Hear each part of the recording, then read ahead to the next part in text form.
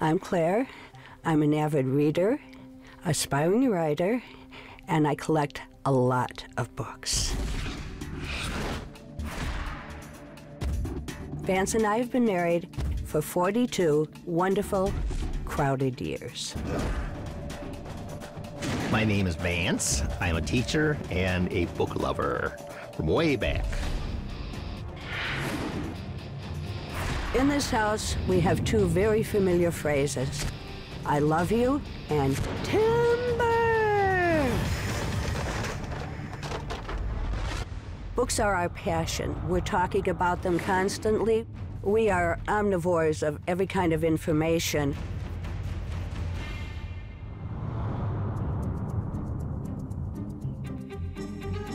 I've seen tests that are over 200, so I'm not single-focused. I instruct in some 31 different subjects, ranging from mathematics, political science, geography, psychology, all at the college level.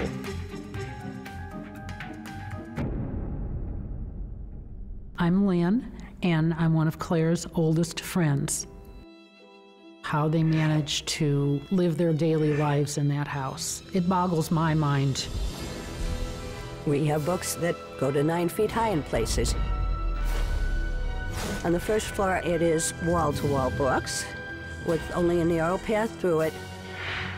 My kitchen is not a kitchen anymore. It takes a little bit of dexterity to get to the stove. So mainly we eat out. We find that getting up and down the stairs can be a challenge. Next to my bed, I have a pile of books, and then in the middle of the night sometime, it's timber. Everything comes down on me. I think the conclusion we reached is that we have a limit. We have reached that limit.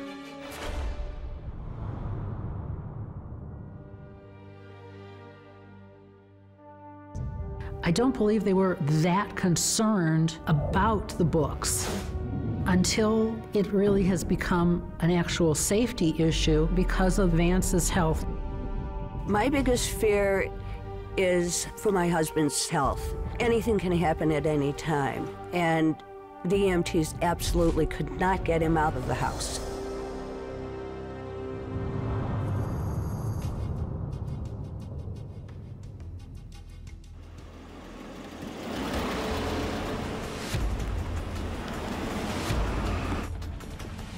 I'm Dorothy Brenninger. I'm a professional organizing expert, and I specialize in hoarding. You're starting from up. Here.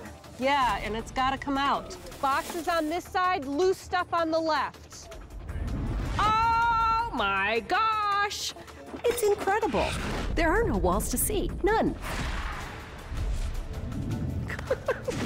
How am I going to organize that? I have no clue.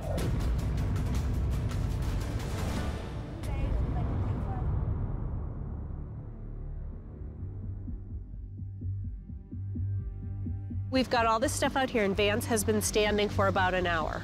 Yeah. He just watches. Is that normal behavior? Pretty much. Okay. Vance is totally resistant to this process. He has not done one single thing. She's doing it all alone. Special box, half price, please. Garbage. Did you just ask him if you could make the decisions? He's going to take a hell of a lot more consoling than I can give him at this point.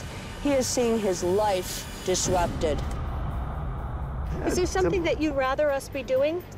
No, this is all very entertaining, and Well, we're not here for entertainment. I'm not fooling around. I'm here for a real reason.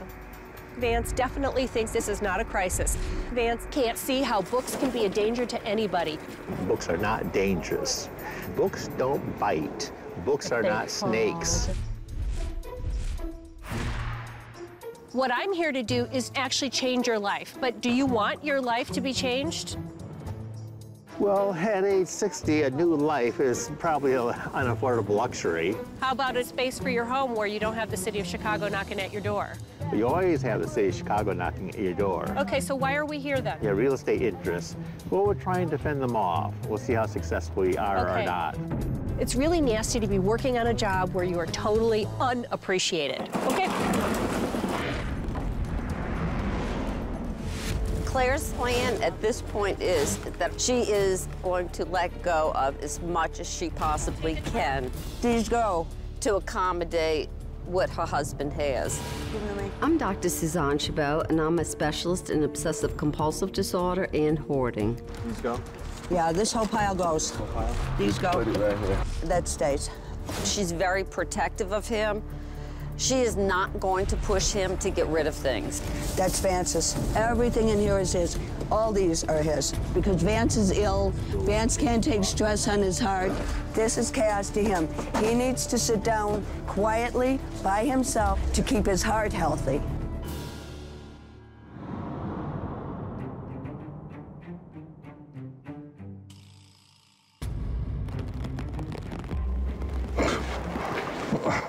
God.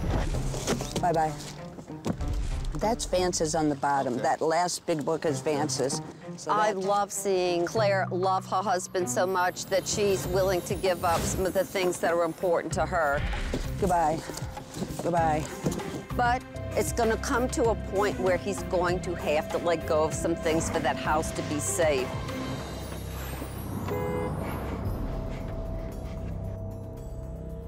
So here's what happened.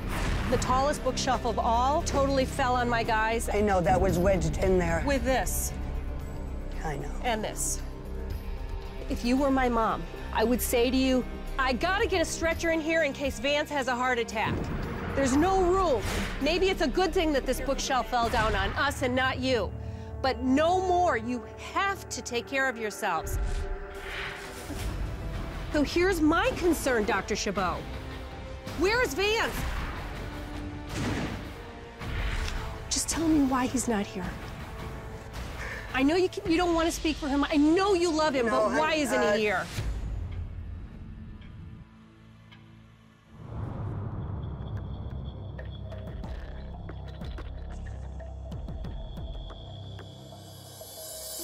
Okay. All right. Vance, take a little seat with your wife. If she saw that the reason why you died, or felt that the reason why you died was because the room was so hoarded they couldn't get to you, Claire, you would have a very hard time knowing that maybe he died because of it. If it came down to that, absolutely. We're gonna make the staircase safe, take some of those dangerous things out of the downstairs, some of the piles and stuff. We're gonna sort them. You've got a lot of books mixed in there that I know you can get rid of. That's exactly what I like. That's where you need to go.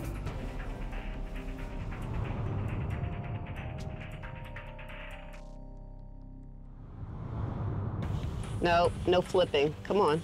We don't have time for flipping. Travel subject. Out. At least now he's down there with Dr. Chabot and books are coming out that he is giving away. The magazines go. A lot of these reference materials go. That can go, that can go, that can go. I think Vance actually has had a breakthrough. I'm guilty of thinking that the answers in life come from books, and they decidedly do not. I think that's really, really important, what you just said. Just please remember that when you're going through your books. This is books in print. Out, out. Those, This goes out. Trash. Out.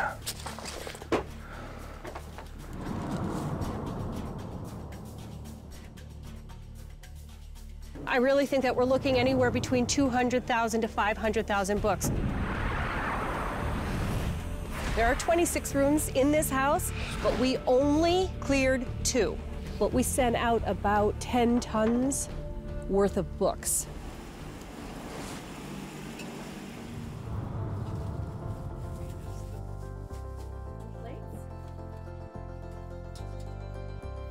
Well, thank you anyway. I'll take a hug from you anytime. You lead the way, Dorothy. Oh.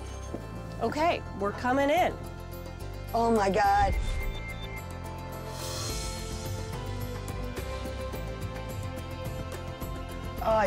Oh my God. Look at it. Oh wow.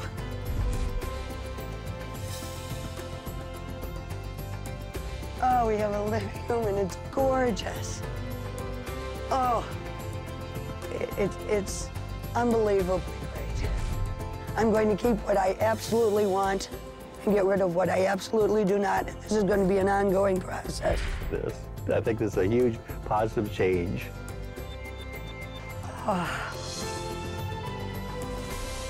This is just fantastic.